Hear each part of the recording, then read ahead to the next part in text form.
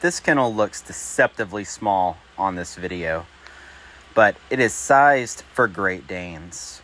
We finished this in our pure white, whitest white, and our espresso stain. It's coming out a little bit yellow and orange in the video because of the lights I'm using, but it's pure white with our espresso stain, which is by far our most popular color.